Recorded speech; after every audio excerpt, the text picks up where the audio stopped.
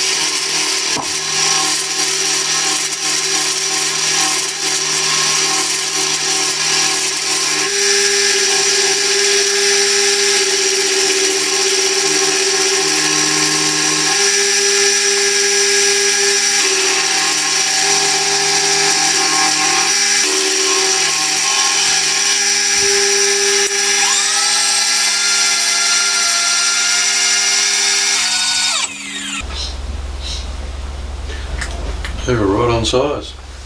I'll flip him over now and do the other side.